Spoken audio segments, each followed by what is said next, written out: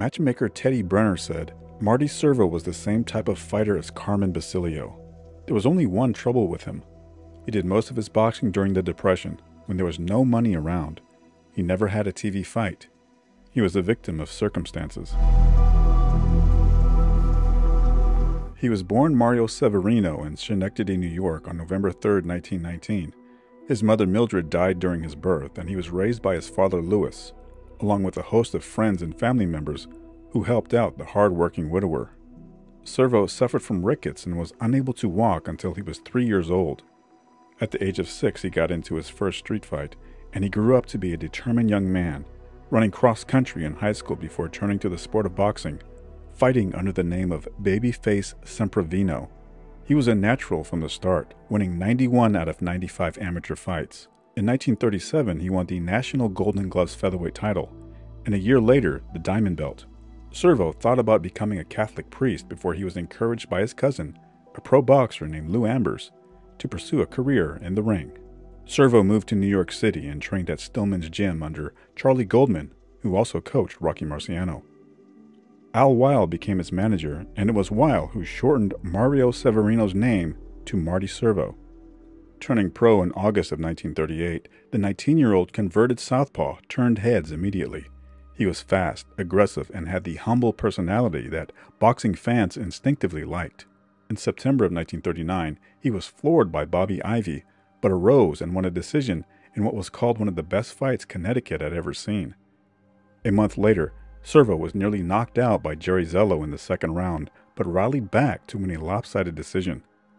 By September of 1941, he was undefeated at 42-0 before he took on a fellow undefeated fighter in Sugar Ray Robinson. Servo was forced to come down to under 140 pounds to meet Robinson's contract requirements. In the early rounds, Servo gave Robinson fits.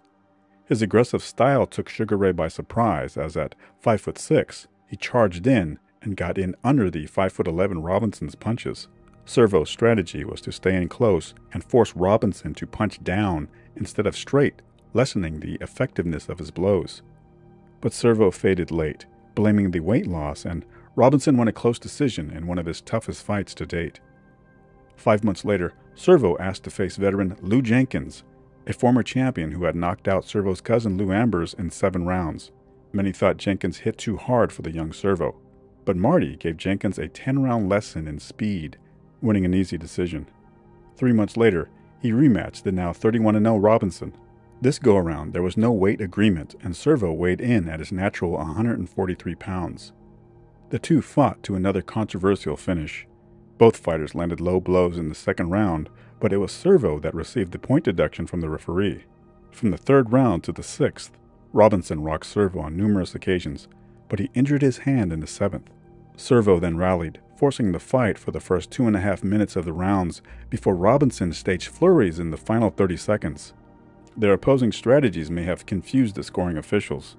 The referee scored it 5-3 for Servo, while Judge Billy Healy had it 6-3 for Robinson. Strangely, Judge Tom Curley had it 9-1 for Robinson. The New York Daily News called it a draw. The verdict was booed so loudly that the announcer was unable to make himself heard over the public address system in order to introduce the next fight. Servo and manager Weil tried desperately for a 3rd bout with Robinson, but were refused twice. World War II came and Servo entered the Army before switching to the Coast Guard. He remained in military service for 3 years, dreaming of winning the championship, making a bundle of money, and sitting on top of the world. Returning to civilian life, Servo's manager Al Weil wasted no time in getting him a title shot against welterweight champion Freddie Cochran. Problem was, Weil had to guarantee Cochran $50,000 in order to get the shot.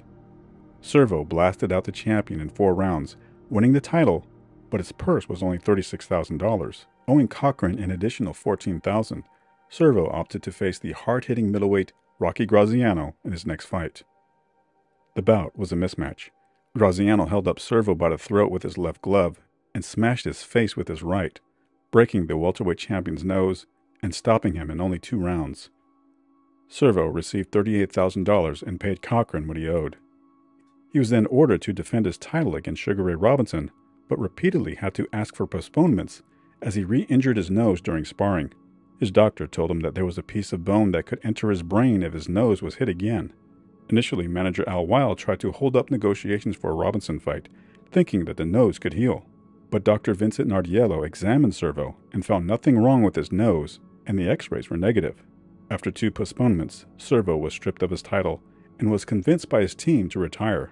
But after attending some fights over a year later, Servo got the bug to return to the ring and dispel some of the off-the-wall rumors that he had been killed in an auto accident.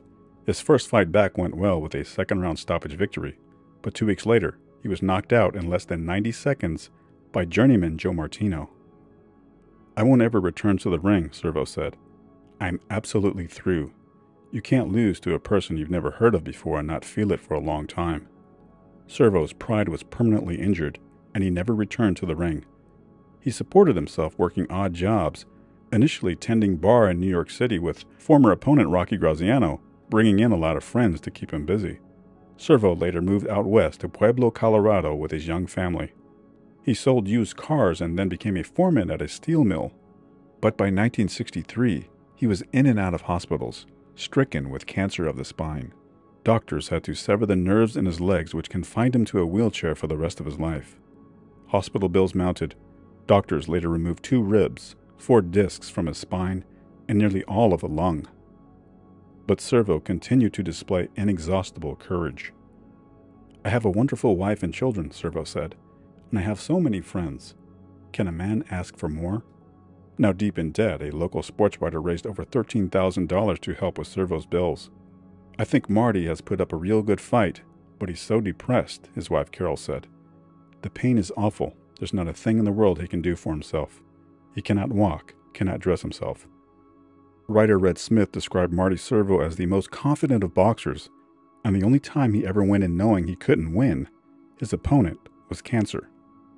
The former champion lived in agony but fought off the disease for 6 years before dying at the age of 49, leaving behind his wife and 3 children.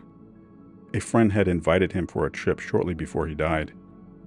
"It would be impossible for me to travel, but I appreciate your kindness," Marty wrote.